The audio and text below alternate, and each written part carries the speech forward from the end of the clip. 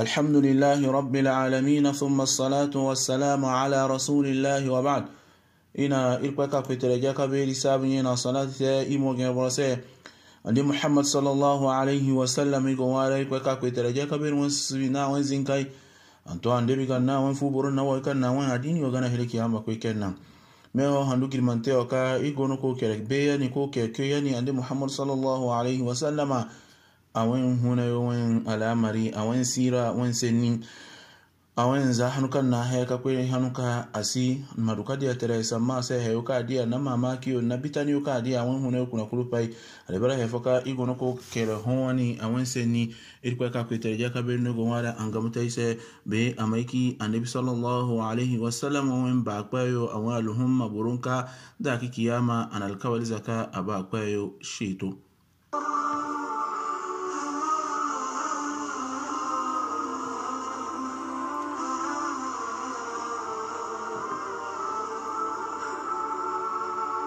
يسعد فؤادي كلما ذكر الحبيب ترنما ذاك الذي رب العلا صلى عليه وسلم ande Muhammad sallallahu alaihi wasallam ago nagiru etakino irpaka kwetaraja kabel na dia terezumani ase ibne dia tere dimaduka zumu mamaki na alamari ka dete ase kulpai wani dia giri wetaki banna ka dia terezumunya ta giri zanyo boronke dia tere dimwa alamari kuna tukutuku boron na borofu nafu Abubakari Siddiq na kimino Uthman ibn Affan na kimino Ali ibn radiyallahu anhu ana kimino na wa Khadija na duka Zaid na Usama ibn Zaid Usama babe kan goke Zaid ibn Harith na wa kan kenide ka idiya na kimino giri hinza bana anduka hurun na giri gunta giri dunta giri yentenye ripeka kwetaraja kabel na furun na dia tere kayo batume ana dia tere di ka batume dia zagiri taki kakwe na giri ye dia tere di wen kayo batume wa alamari adiki efoka bitani huru yen na wen boron binni hela kisabu ana wen sahabi furun na hijra sinti kakwe habasha ganna hijra hinkante kwene habasha ga folon kudi kwene dia ka bor hinka zama hinka wani yakwe nyedi banna no adia bitani mo yasi wani hela to andi sallallahu alaihi wasallam zagiri yente ka dia terezu mo asedi wakati odi kuna kwene yin maka burundi masu nara hela to na da ambargo na wen bakine kango ke Abu Talib nan dan ambargo nan wen fami kango ke Bani Hashim nsu nerangan su dengan su mbine su nsu hige wan alamari tense de su hefo wan alamari ka de bara huno awan alamari on su ka tense yin masu yin mbine suru hela to iri ka ko tereja ka be ka kan akakan ka bitandi mbine hunun nara so ni okure shawo yin titire non bon de dia ka heka nyogo te ande bise na wen Burundi asu bori zwalin sino bitani no dia yenki efoka na embargo diza nga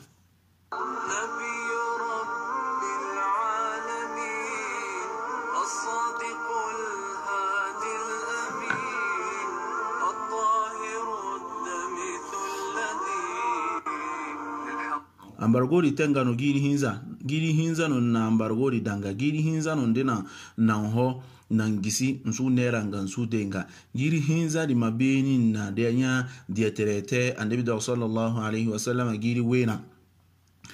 wentari kuna sadi more za sinte adogo ko burun keno la ilaha illa allah ga gingari sime hosi zakasi hefosi la ilaha illa allah wen burun kewdi wen ala mari kuna no maka burun masu nara yadimi hila to na alamari wa kulpa iten na ase da ya giri hinza ka teke ka kin na giri we mamanye di banna no more irpe ka kwetere je ka beri nam abaki ka ga panna gabuyo na we ka ga gere ko ga mborin ka di kulpa iki efoka nsi baki ne gina kasi baki ne wensi yo bine sari gono ndo nya awe kango ke Khadija aka teke kasi abu fifi ka ko no wensi yo binni anabisa gibir hinza agana no alfa go giri dike amul huzn bine sari wen giri no ka annabi sallallahu alaihi wasallam adali na wakati di ka boron kanga gere ko ga panna gabu dawo wen alamari o nke foka iye kiyama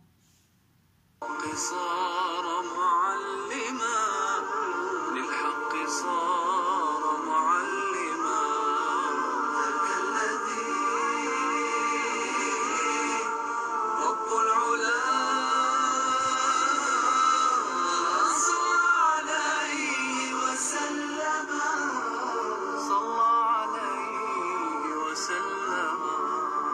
dia ande bitere wengiri wentari abakine marukasi ande Muhammad sallallahu alaihi wasallama ahura ganu bugunya ka gare okaniyo nye Abu Talib nunko okaniyo di nindono Abdullah ibn Umay na agorka sinefon waniyo mbongo ko ngakoro bure yoko kaniyo na nunko kaniyo nali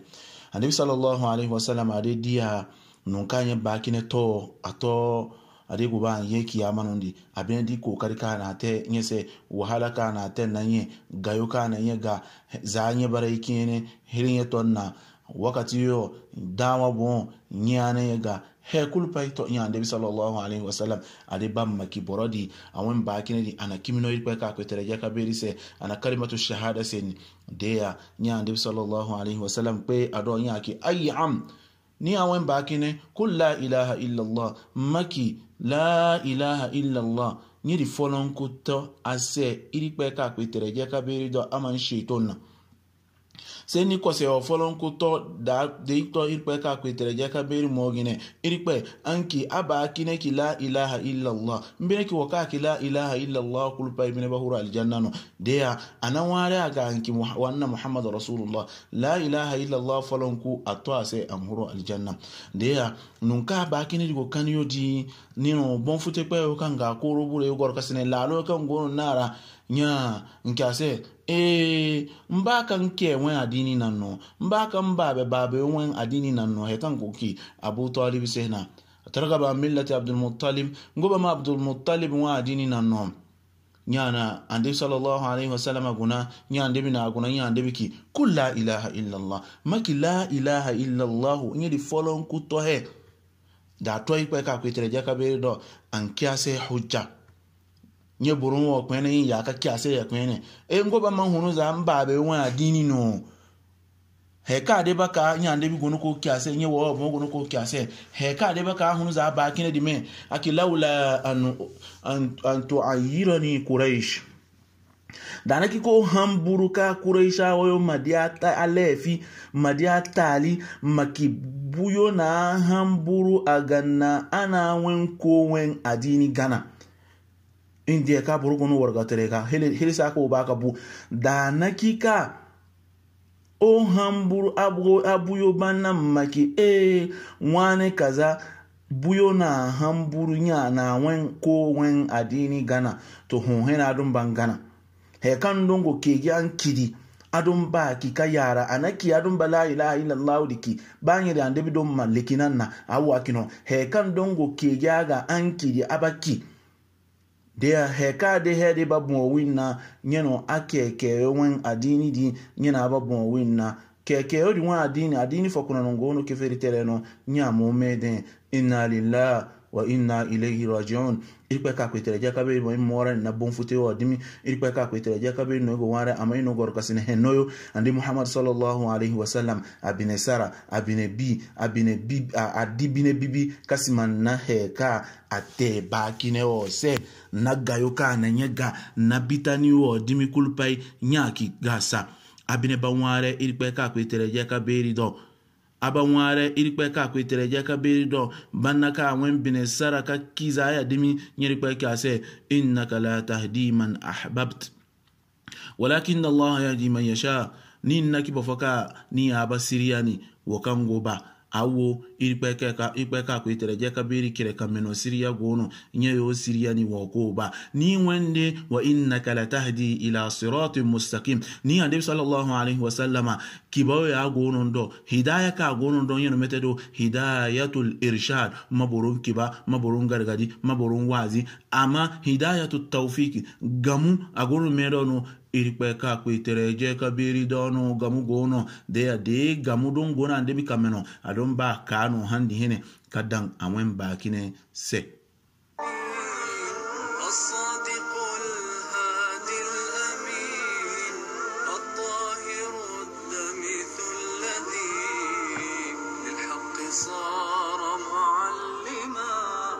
Annabi sallallahu alaihi wasallam abine sara hilaki irikpe ka kwetere jaka beri adiba gafara waren se irikpe do de irikpe na hunwa se يعني بكا كويترجا كبيري كما كان للنبي والذين آمنوا أن يستغفروا للمشركين ولو كانوا أولي قربى أنا هما عندبن مكي عندبن ودبن وكان نكمن بكا كويترجا كبيري سينو مغافرا واره irikpe ka kwetere ka beri do Burundi se ba de Burundi bara wen turuku Burundi banaka Burundi siki fritere kuna de anahimani aslama manware waka siki fritere se maka waka siki fritere kuna maka se irikpe magafara ta se awon suki za ya dimi den pen tazi den pen foyo wen Burundi waka wen Burundi siza makino irikpe masuru tontono se irikpe makana no se barani henno masuki irikpe magafara ta wen sikose de ya irikpe ka kwetere ka beri he ka de terundi ande sallallahu alaihi wasallam wen bakine asino kanaki aslama tere wen siyo nya naya anabi sallallahu alaihi wasallam adenware irikpe ka kwetere ka beri ga dakiki ama awen bakine ya abo goro nunefu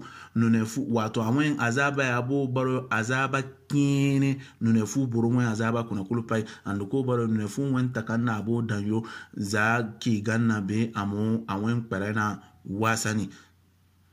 dia badi siyo banna kifon nagibir hinza nya ande sallallahu alaihi wasallam we Khadija abon aye kiyama nya binesari tontono ande biga binesari double borinka wen siyo bon to meta bateno kifonya ala sabunya kito ka para kene fogono kanga ke Taif sari giri wentena awen dia tere wen giri wente nyima kwe para di kango ke Taif de kadia de ipe ba gamtenye se Burundi kango no para di de mbanye wen yo tere tasari mboyo madawa di koto ambori do maka boron hom boron kan benedonga kpanna gabo Burundi ya ki efaka asia yeno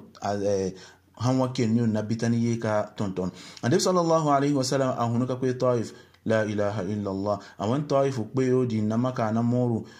anabisa kilometri zaka fo anato kilo zonfo adira ka kwe ni ndido wallahi anakube na hefo se binesari no ntontona ase domi na kosu na tonio no na wenko ko keno na hota yo ka kiteno na kosu hila wenki o pirite na tonika na mera na sallallahu alaihi wasallama na ya ande sallallahu alaihi wasallama ade gono koki nabayono boronwo aslama baka hunu nkoyo kuna nabayono imani payo ba hunu nkoyo kuna do malaika Jibril malaika yokano malaika guri peka nya malaika heu nkuluka wani malaika mani mana antense malaika guri peki mana nguri hinka waza kazeri mbon kulupa mahallaka kifo heu pe bona wenseni na ya ndebiki sallallahu alaihi wasallam nabayono iri pa maka boronwo kuna nwen hama yo wo kamba hunu ko la ilaha illa Allah ya binete ina dia ko korban na mansa dere kulpai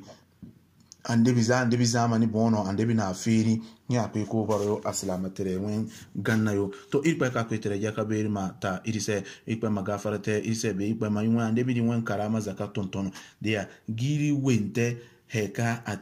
andebi sallallahu alaihi wasallama adira wa alama rikuna yenondi za keyo tago iba huro giri weki ni fonte karuka kwen na gingari tayo na heka kini kulupai